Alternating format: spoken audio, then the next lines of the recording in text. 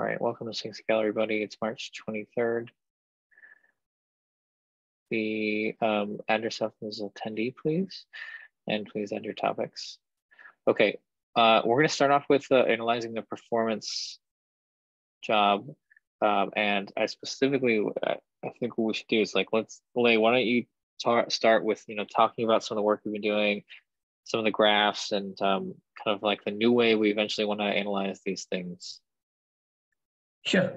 Do you mind if I share my screen? Yeah, go ahead. Take it away. Sure. Okay.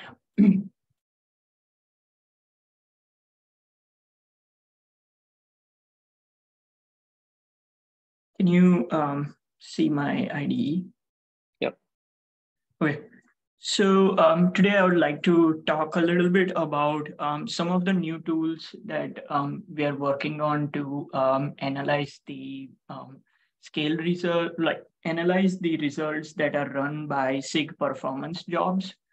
So there are two major buckets of jobs that we run. One is the pre-submits, which are run on, which can be optionally run on every PR, and the other is periodics every day. There is a job, a 6-scale job, which will run 3 times and give us some results that we have been reviewing here. So instead of going and manually reviewing, we've been trying to work on a tool which can give us a nice graph. So I have opened the tool here, and I just wanted to go through some of the phases of this tool and the results from this.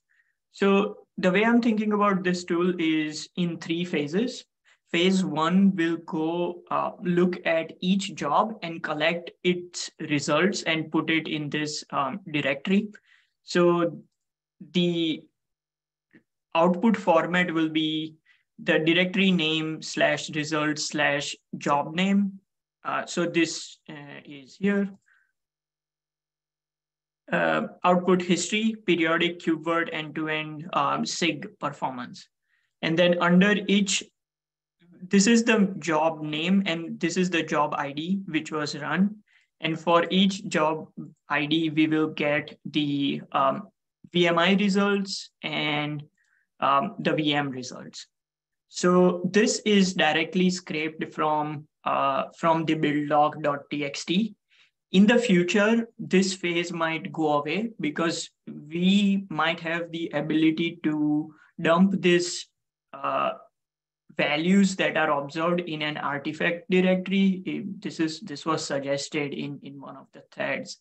So this phase might be a little bit easier. We don't have to scrape the build-log.txt for results.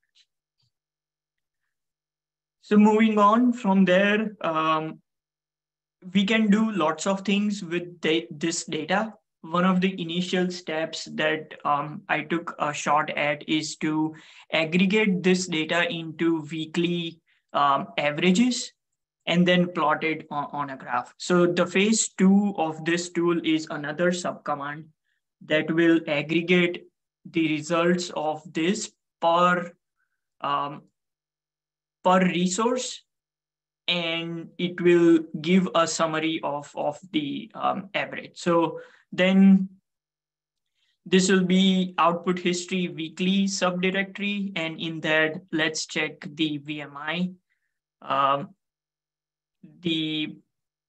One of the interesting metric here is creation to running P95.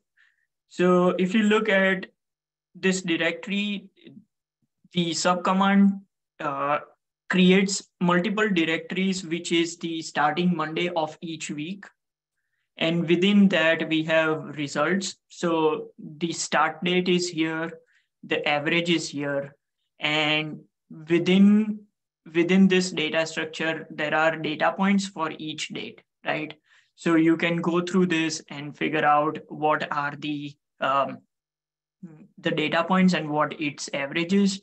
But really, this is pre-processing for the next phase, which is plotting this thing in a chart. So the way I have, CI Health already had a good tool that would put this data into in a single plot. It would draw a scatter points for these values and then a line chart for the averages across the weeks. So now I would like to show phase 3, which is the result of this aggregation. So this is the weekly VMI to running P95 for VMI. You can see that right around this time, the performance of the weekly creation to running degraded a little bit because these there are some observations where it went to around 39-40 seconds. And then right around this, right around this is when we got back. So there is actually two ways to plot this in the subcommand. One is to get static graph. Other is to get a plotly graph. So this is much more dynamic. It creates an HTML output. And here you can figure out where exactly things started to get bad and where it got better. So one thing we have been trying to do over the past week is we know when things got bad, which is December 22 to 23, 2022. And we know when things got good, January 22 to January 23, 2023. So we're trying to vet each PR in there and find out the culprit. We do have like a couple of PR pairs that we have a suspicion on, but we're not able to confirm from one or the other. So yeah, that's the VMI creation to running. I do have a couple of other interesting observations. So this is the second chart. This chart is weekly patch pods count for the VMI. Right around this week, the patch for VMI was doubled. So initially for each VMI, we had one patch pods count. Now we are having two. Similarly, sorry, wrong plot. Similarly, if you look for the patch count on pods from VM, it also follows the same trend. So this allows us to see that, okay, something in the code base changed right around this time, which increased one patch count for the VMI. We were actually able to pinpoint what that change was, and we'll share more details in the SIG scale talk next week. Another observation from this tool was that patch counts for virtual machine instances. So this is on the left. The chart is the patch count for virtual machine instances if the VMI was created via VM controller. You can see that there were increase in the patch calls. First week of February and second week of February, there were two spikes. But if you, I do not have the right chart here. Let me get that.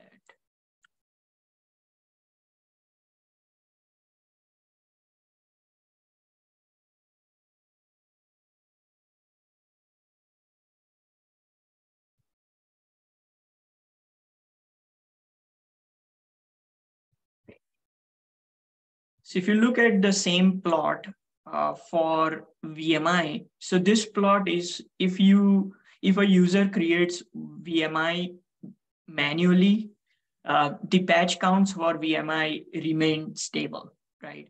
So there were two changes that went in in the way VM controller manages virtual machines. And because of those two changes, this patch count increased. Again, we'll share more details in the SIG scale talk next week. But just wanted to give a overview of this tool, the phases and the output. Yeah. So if you guys have any questions or feedback on things to change or things we can do better, please share. Hi, this is great, and thank you for taking the task on. I just have a question. Do we actually track or bake in what PRs are for the pre-submits? Yes, we do. So the results that I have churned right now, these are for periodics. There is some improvement to be done for running the same thing against PR. So the pre-submits data is organized a little bit differently than the periodics in the GCS bucket. So I had not gotten a chance yet to go modify this tool to look at the pre-submits. But once I do, we should be able to get the PR number in here. And I think the better place to put it is in this interactive chart. So if somehow we can associate a PR number with these dots, then we should be easily able to figure out like what this dot is doing or what this dot is doing or something like that. So that's the direction I'm moving towards. Perfect. And I think even what Ryan is writing maybe have PRs in the periodics. So for example, what PRs went in within the week we are plotting the graph. That would be also interesting to see. Yeah, so I think we might, do we have that data in the pro job that gets run, or is that something that has to be collected outside with a separate GitHub utility? So if we are going to plot the graph once per week, so for example, let's say Friday, we can use the GitHub client to actually query what PRs got in this week and then include it into the plot. Got it. Makes sense. Okay. Yeah, that will be very helpful.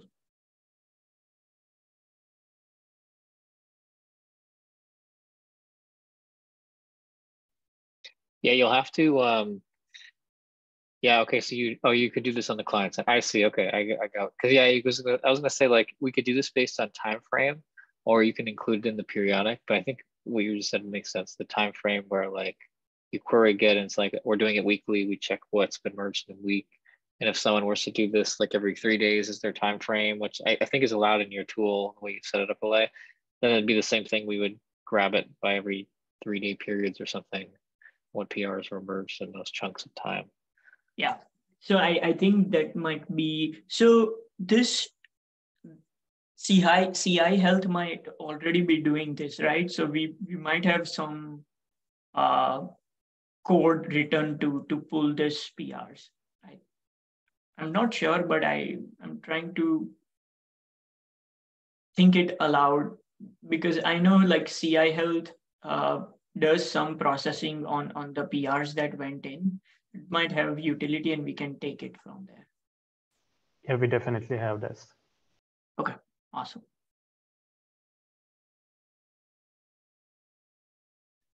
Okay. Okay. Cool. Is there any other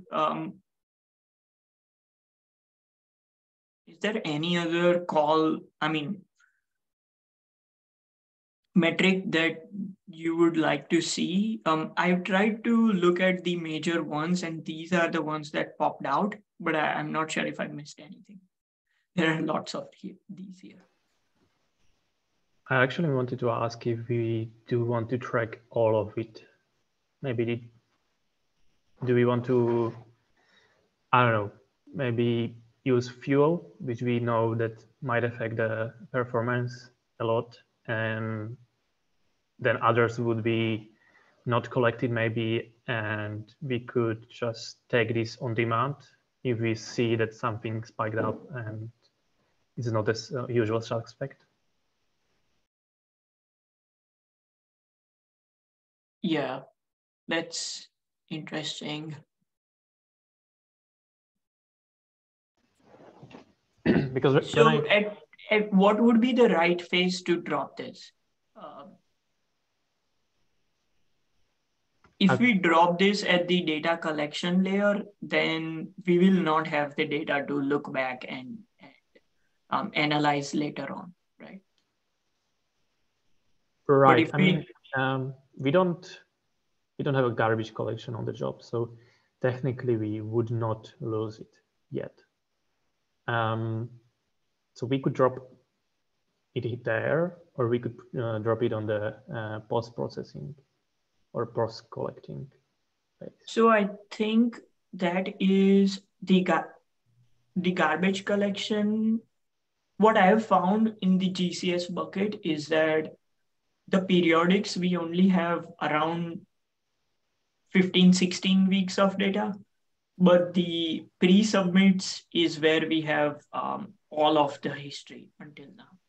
So something cleans up the data in periodic directory in the bucket.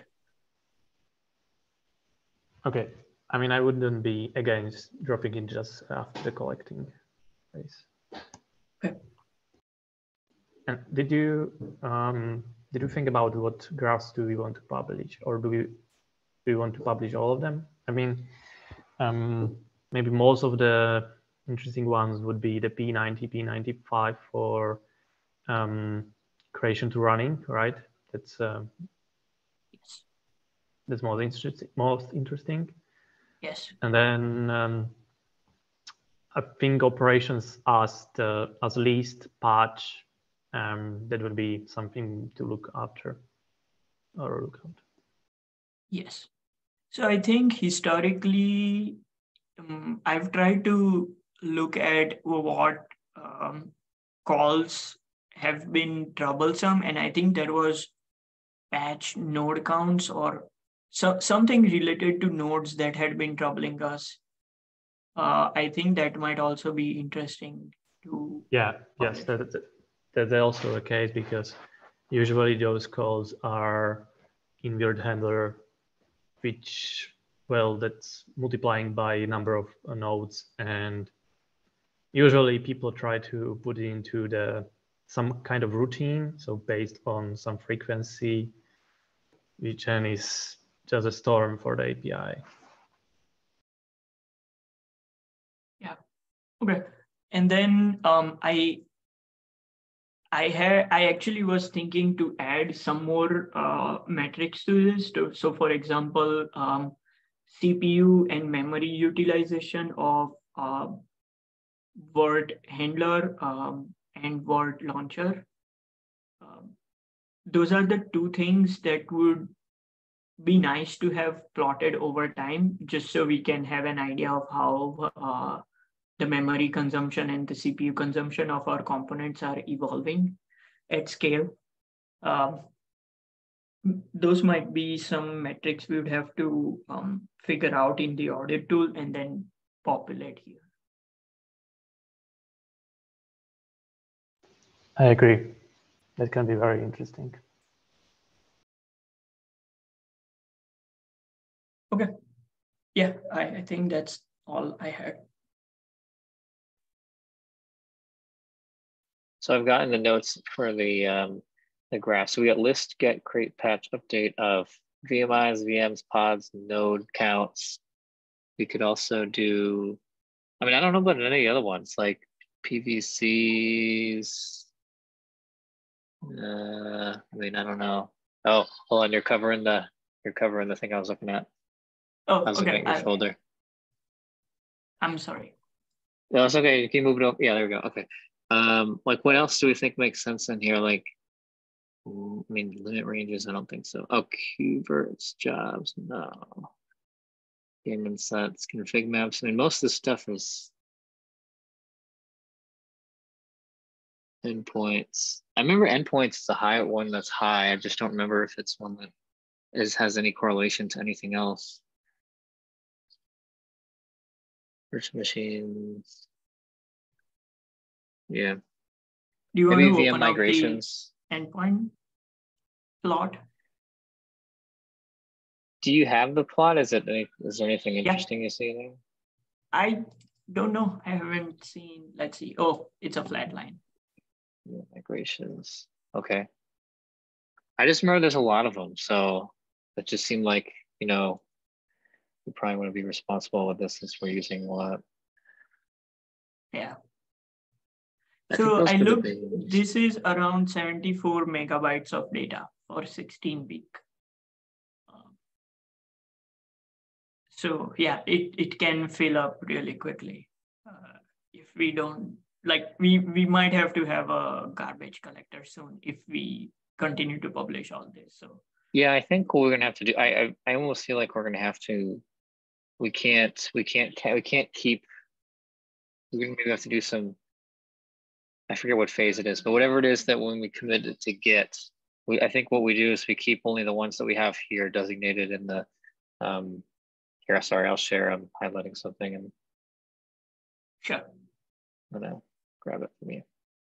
There, I think this is kind of like our regexes, and we keep this, and then as we see, you know, if we see any other weird things by just analyzing the job, because like we do, like Luke was saying, like we could, if we wanted to go back and look at the actual job and look at the plain text, we could see it there, and we can always add more later if we find anything strange. Yeah, makes sense. Okay. All right, yeah, let's start with those. That's cool. Yeah, my only thought would be to be careful with the data as to if we want to get other calls in the future, we should, even if we don't publish it, we should leave out doors for us open to process it later. And I think it was mentioned that we don't garbage collect it at the bucket layer, so we should be fine. Mm-hmm. Okay. Okay, pretty cool. Thanks, Alea. All right, and yeah, like you said, we'll be talking some more about this in Hubert Summit. We'll have some more on this and some graphs and stuff. Okay, or in some PRs that go along with the graphs. Okay, what else do we want to have? That was the topic I have. Eli, did you want to talk anything about some of the things that or anything to do with the Windows VMs? So I can discuss in general what we do today around the KubeVirt. So we have the last workload we had is called Bootstorm. We test the time. It's close to your test with 100 VM. But we test in parallel the total memory allocation per VM and per node, and the total CPU, we fetch it directly from Prometheus for specific run, and we run it twice a week to see that we get a stable result against latest cluster, OpenShift cluster. So we start to test Fedora around 300 VM. Our limitation in general is the memory. We configure request memory to 128 mega in order to make to run the maximum of Fedora VM.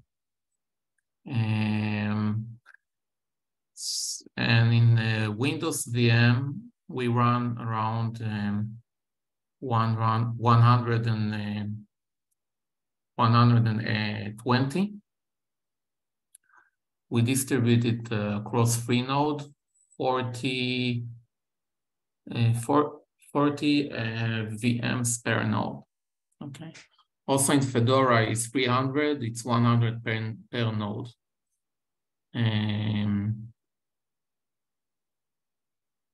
So the minimum memory in Windows, the memory is 2 gigabytes. Yes, 2 gigabytes per Windows Server. Windows Server 2019. We plan also to use Windows 10. So today, the main reason that avoid us to use more is the memory, because each node we have 128 giga. Each node, total node. By the way, when we launch the Windows VM, there is more memory allocation for each launcher pod. So if you put 2 giga, so you get 2 giga, 20 and 20 mega. So if you launch more than, so you will get memory insufficient because you reach to the limit. In general, so when we run it in bulks according to the number of the CPU. So if we have in our physical, we have 20 physical core, so we run it in bulk of 20.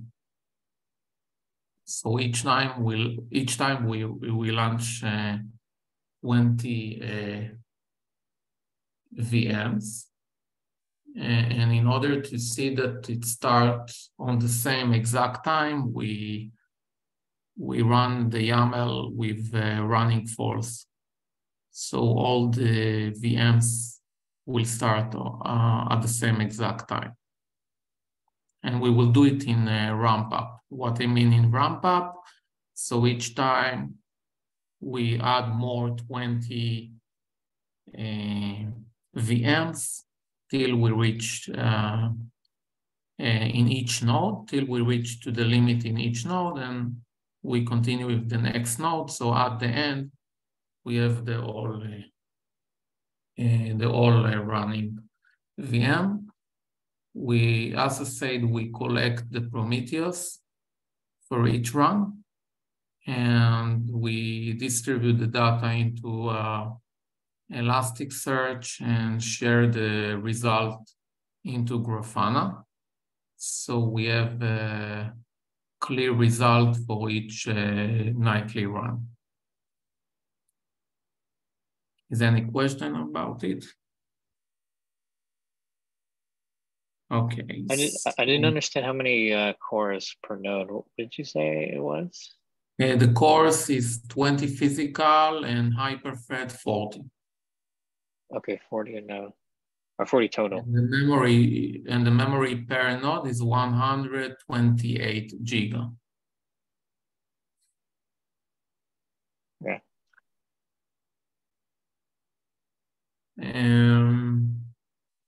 In general, I don't know if it's the right place to share the result, but it's depend of. So we create the distribution of the result, and in general, the times look stable. Sometimes we need to investigate why there is intensive memory and all this stuff. But in general, we install the nightly CNV of OpenShift. Okay, so we take the latest version. I guess it should be the latest version of KubeVirt, right? From the nightly OpenShift? I don't know. Yeah.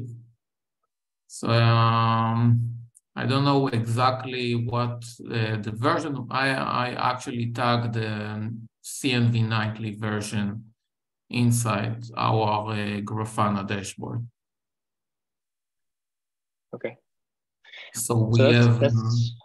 That's cool. I guess like so we're gonna. By You're the doing way, 300. all the logs we store in S3 buckets. So if you discussed before that you don't have enough place to keep the logs, so we tar it and upload to Elasticsearch for future analyze. So we have next to each one a link to S3 bucket. So by one click, you got all the logs on your local, so you can do local analyze in order not to save, all the logs locally. Cool. Well, that's pretty awesome. I mean, I think that's cool. And yeah, as you get like some results from this, let us know. And yeah, like as you're aware, like we have the similar hardware topology on the dedicated cluster, and the tests we're doing aren't quite the same. They're not the same, and we're just we're creating VMs of certain quantities and analyzing the results. So I mean, as you get like I mean, what I'm actually curious is like as you do some of this stuff, it would be cool to see we have the audit tool that basically scrapes the metrics and will analyze them in such a format like that they can be scraped using the this work that LA is doing for graphs. So you should be able to eventually, when LA has this published, you should be able to use the audit tool and then build graphs. And it would be cool to see, based on what you're doing here, what else we find, because you're doing nightlies, we should see like, we should be able to compare like what it is you're seeing, and maybe we can get some additional data points from it. Yes, I know that Marcelo, there is a dedicated Grafana dashboard in the past that related to the KubeVirt result. Do you talk about this? No, I mean, so like with so like what Alay was showing earlier, like this stuff with these metrics, like the HTTP request counts, like you had mentioned, like you're looking at the amount of memory and the CPU of the node, and how that gets affected by the scale that you're going with. What I was suggesting is that you could also incorporate as part of your analysis that we have the HTTP requests and the VMI phase transition times.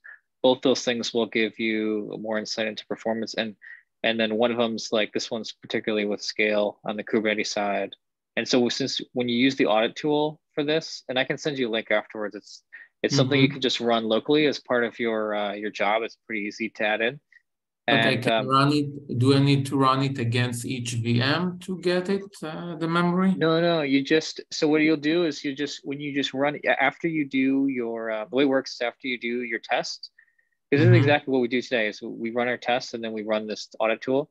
So you do exactly what you're doing today. After you're done, you run this audit tool and it will capture a bunch of this stuff from Prometheus and organize it in such a way that it will be helpful for doing like performance and scale analysis. And then when Alay has this stuff, you need to run it at the beginning and at the end, right? That it will take the period of right. Yeah. Well, so what you do is like the way it works. Well, so what you do is you run it at the end. All you need to do to make this work, the only requirement is that you actually create a primer for your work. So all you do is you create it on a new cluster. If you have an old cluster, one that you've used in the past, doesn't matter. But if you create one VM before you start, and then you do your whole scale up here with like 300 Fedora VMs. You run your audit tool after you're done over the time period, like that you want to analyze, and it will give you a bunch of data about the client Go HTTP requests, the VMI transition times, and it'll organize it in such a way that you get the P90s, the P95, the P99, the P50, and a bunch of that stuff. And then when Alay's working on this tool that he presented earlier, where you can graph this stuff, is like, because it sounds like you're storing the data somewhere. So you should also be able to use this tool to get the point at your persistent storage. If you store this in some way, maybe in plain text somewhere, we should be able to scrape it similarly with this tool, and you should be able to create graphs from it. It's give us the percentile, right? Across all the VMs that running on the specific cluster, right? Yeah, like it'll tell you, you get like a P99, a P95 from it or something. So the Grafana, by the way, Grafana do it automatically once you have can get, yeah, you could get this in, right, you can get it in Grafana if you want to. The point is, the reason I was mentioning is like, if you wanted to do this programmatically from like, as a part of like your, like if you wanted to write a bunch of code around the results, like you'd run this tool and then run a bunch of code around it. But you could obviously do this in Grafana, like if you wanted to review each job one by one. Nice. So it's something embedded in the client. It's a part of upstream KubeVirt. I can point you to it. You just use let's see here.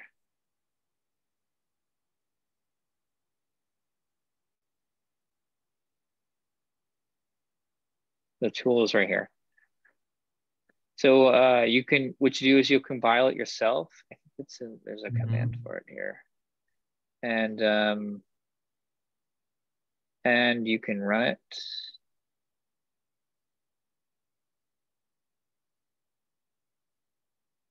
Oh no, okay, we compile it in that repo then. Okay, so what you do is you'll in here you can compile it in here, and it'll get you a binary, and you can run it. Like I was saying, you can just run it. There's an example. I can point you to an example. I can put in the doc, or I can send it to you on Slack afterwards, of like how this looks inside the test. It's pretty straightforward. There's I mean, it's actually just right here. Like there's where is and the data will place locally when I run it? Yeah, so like it ends up looking like this. Show you exactly. So we can get more detail inside the KubeVirt, like distribution per block or something like that, not just the memory and the CPU. Yeah, so this is basically what we've done is there's a few metrics we've added that are specifically geared toward for example, if VM loading, the time of loading take 30 seconds, I want to know the distribution of this 30 seconds in the KubeVirt itself, how many spend in each block in the code. There is option. So no, we don't have that yet. So this is actually where some of the enhancements we want to have. So like, just to give you an idea of where we are, like, so here's what like the output would look like, is that you'll get like a plain text JSON dump to your local terminal, or you can put it to a file or whatever.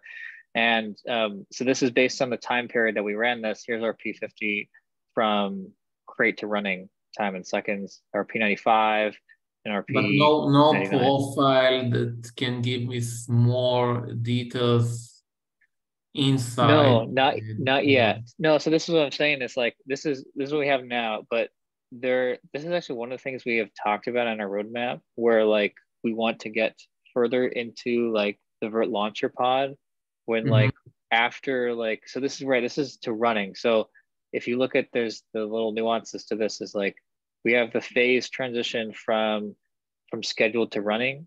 Like that's the period of like when we're booting the domain and it's showing it's ready. So that's a whole time period, and you could technically track that time period, right? It's maybe in this case, this is the whole thing, but maybe it took like 8 seconds or something.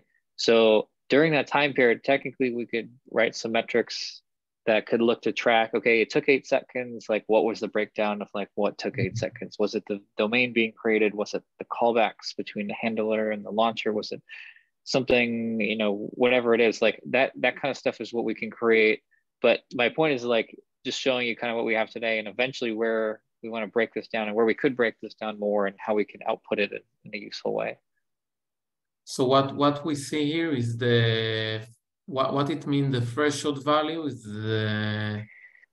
We created this for CI so that like if we go over the threshold, we'll fail the job. So this is the P50 of 24. If we go over 45, and the value is the time of creation in second. Yeah, this is the there's the creation timestamp that gets posted on the pod, all the way to when we see the running the VMI is running. Okay, so for this time we already have it.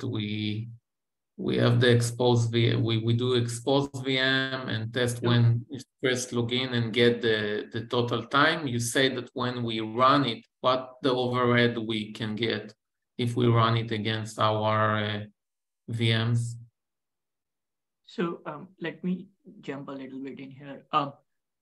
Yeah. Ryan, if you can scroll up a little bit. So the value, yeah, but that's it. Okay. So the value of this tool, in my opinion, is that you get an aggregation, right? That creation to running P95 timestamp is 45 seconds or something, right? You get that. You can get that even without this tool, but in the KubeVirt stack, a lot of time is being spent in making these API calls. These API calls are made by KubeVirt to Kubernetes API server. And you can correlate whether the creation to running P95 has gone up or gone down or, stayed there based on the aggregation of these API calls, right? So you can say, okay, P95 creation to running has gone up because we are making more list calls, which are being expensive in our reconcile loop, and that's why it has gone up. So this is the first level of breakdown that you can only get. The P95, right? This is the breakdown only of the P95, right? No, well, no. So it's not really a total breakdown, but it's more of a way to understand the scaling behavior of KubeVirt itself. So you can correlate data. The next thing, as Ryan was mentioning, was to actually do a breakdown of that creation to running, right? So the time, what I see here in the value is the time in millisecond? No, here the value is the number of GET calls made by KubeVirt. It's just the calls, not the total time, right? Yes, just the calls.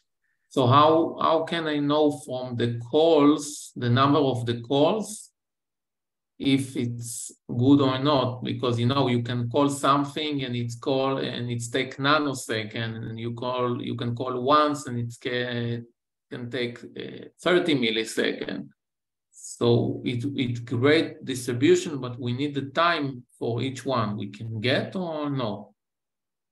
We can get, and that's something in the roadmap. But the value of this is that you can understand the scaling behavior of KubeVirt. So we can look at this data and say, okay, if we scale up to 1,000 VMIs, we are getting 4,000 GET endpoints count.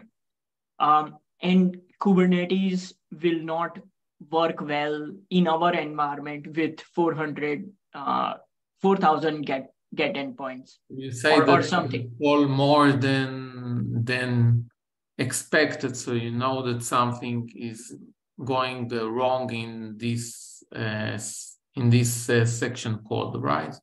Yes, correct. So this helps us understand the scaling behavior and predict whether Kubernetes will be able to handle this, or the stack will be able to handle this. The performance behavior that you are talking about as to exact breakdown of each of the phase into smaller components is something that we would have to work on. So if I run, you said against our scale VM, this is running against one VM, what we see here, or? No, this is aggregation that is monitored in the KubeVirt client. So what will happen is anytime you create a bunch of VMs, right?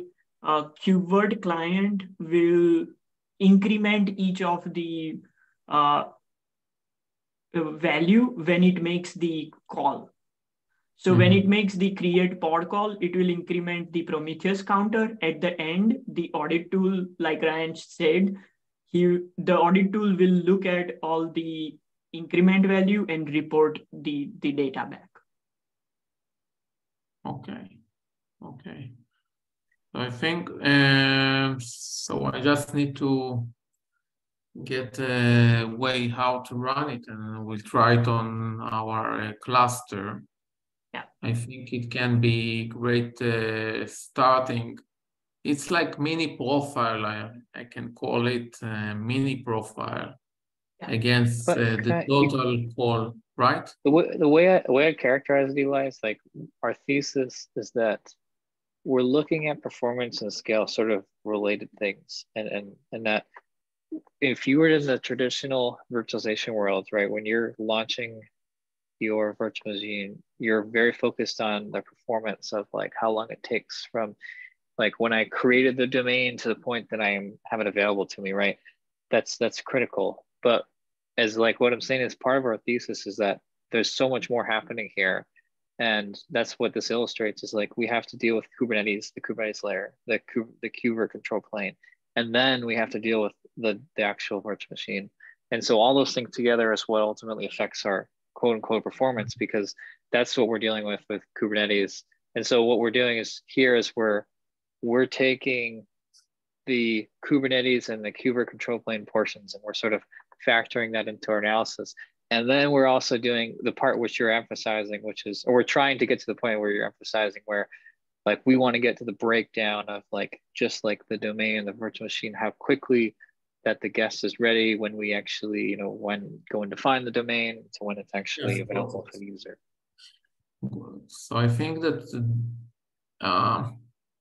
I think that this is not come embedded inside the KubeVirt. So I thought maybe it should be like configuration file, say, okay, enable it or not enable it, something that running by HTTP outside the KubeVirt. No, this is on by default. These are metrics already in provided by default when you install KubeVirt. All we're doing, like, so you can get this, you can in your cluster right now, you can get this in your Prometheus. You can look at these values. We're just what we're doing here is we're analyzing them in a useful way. And this, by the way, like getting this stuff is not easy. Like I can show you the formula to doing it the kind of the right way, because it's a little bit complicated because you have to do. By the way, it's all organized from top to down, or you just list all. I don't know if there's a specific. I think we just do it by alphabetically, like what the verb is. I think it's how it ends up. It's the best organized. practice. You know, in my last company, when we enable profiler, we put it from up and down. But it's never mind. We can do it later to read sure. it and.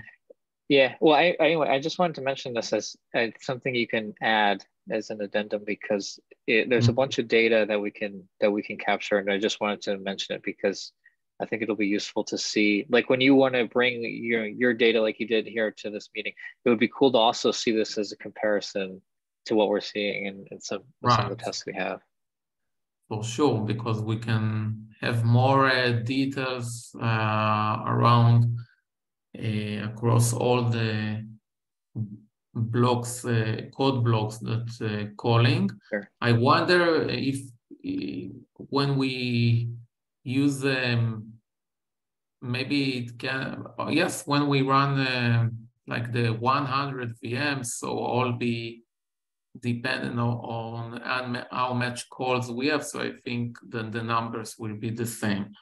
But at the end, if we want to add it to our nightly, so we can see the behavior across the run.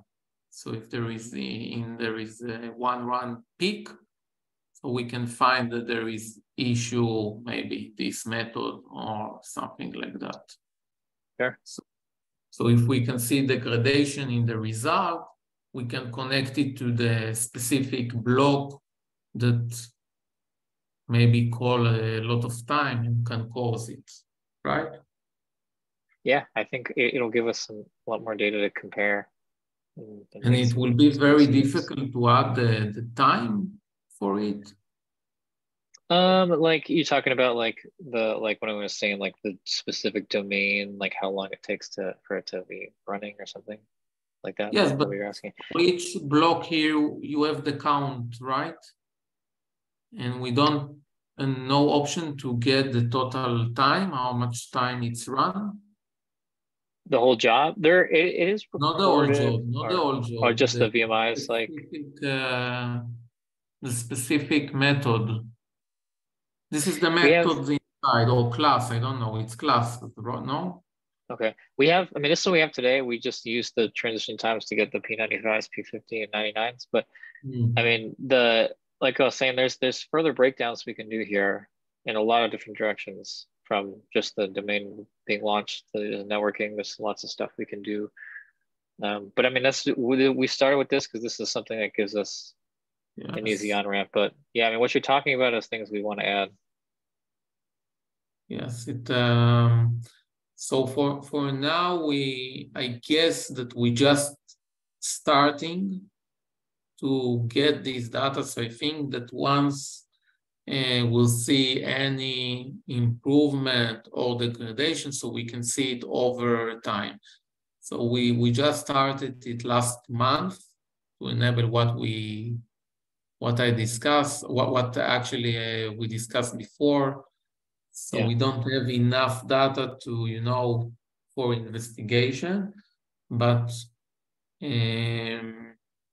this week there is also the PerfConf and also the KubeVirt summit. So there's a lot of things. So I was busy around. So I think that next month, beginning of April, I have more time to do the investigation around it, and to first, this tool can help us to know the distribution, and for sure I will try it on my side, and also to what we discussed last meeting, to enhance the upstream. Try to enhance and to understand more about performance tests in the upstream side. Sure. Okay. Well, we got 2 minutes left, so I want to go to the next topic. I'll lay this one for you. We have the KWA question. Let's go to this one. Sure. So why does no controller not race with the KWA control? I think we had that last time. Do you have the answer to this one? Is that what you have here? Yes. So this was one of the questions raised in the last discussion, and I took the time to figure out what's happening here. So really quickly summarizing this, the kubelet controls a set of conditions on the node status. The node controller only looks at the heartbeat time, and if kubelet has not posted a heartbeat for some timeout period, then the node controller will add a taint to the pods that are running on that, and it will basically terminate the pods with taint value no execute. So basically, what I'm trying to say is the kubelet owns those status conditions. The node controller reads from those status conditions and takes a bunch of actions. The reason why it does not interfere with the KWOK controller is that the KWA controller becomes the fake kubelet and it owns those status conditions instead. And because it runs a regular heartbeat on those status conditions, the node controller thinks that the node is healthy and it will not do anything with it. Okay. I think I understand. So it replaces the kubelets part, not the node controller. Correct. Yes. Okay. So that's why it doesn't race. I see. Yeah. I actually did not get time to prepare a demo for this. Maybe I can get it going the next time. Yeah, we can aim for another time, maybe next week or the week after. Sure. Okay. Sounds good, Ale. Okay, we're at time, everyone. Thanks very much for the discussion. This is great. Thanks, everyone. Okay, we'll see you all later. Bye-bye, everyone. Bye-bye. Bye. Thanks.